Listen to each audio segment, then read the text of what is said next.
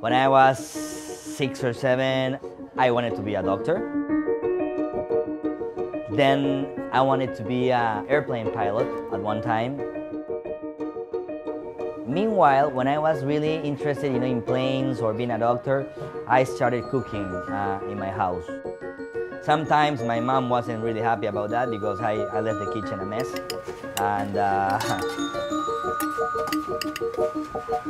I would say that the first person that influenced my life and pushed me to become a cook was actually my dad.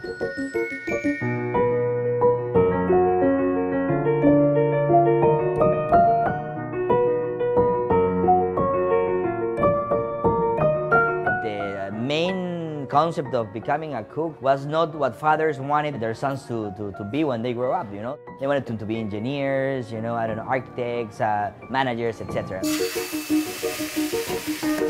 In this case, my father was able to help me, and he said, actually, hey, if you want to be a chef, I support you, and why don't you start looking for a place to study. And well, after finishing college, I really thought that cooking was easy at that time.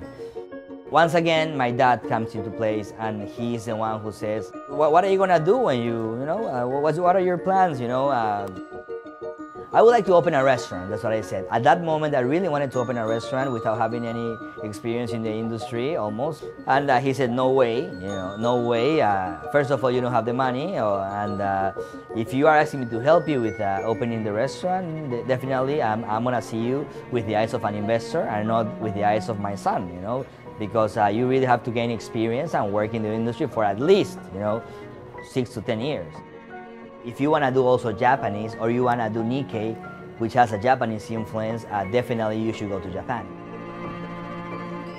I go to Japan, and a very important person, I would say one of the mentors of my career, was Hirai-san. He taught me not only how to cook or how to make sushi, but he taught me something more important, which is the way to manage your life, the way to manage your staff, and the way to understand cuisine. Sí, dame ese, dame uno más, dame ese y dame ese acá. Dame esos dos, ya. Sí. Está 7 le dice, me equivoqué. Ya, 14, ¿no? Sí. 5 y 10. Right here we have the camu camu. This is the fruit with most vitamin C in the world. The Peruvian lime, it's very tender, it's very juicy, and this is what makes ceviche our flagship dish. You have a nice spoon of ceviche juice made with this lime. It's mind-blowing, actually. This is what we call the tiger's milk, leche de tigre.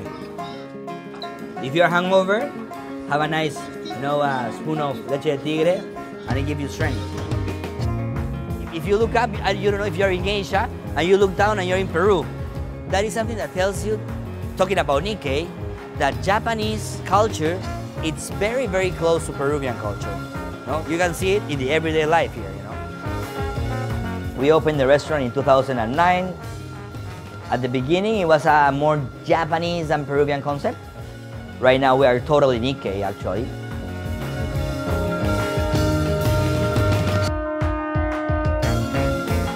I believe that the evolution of Peruvian cuisine is just starting.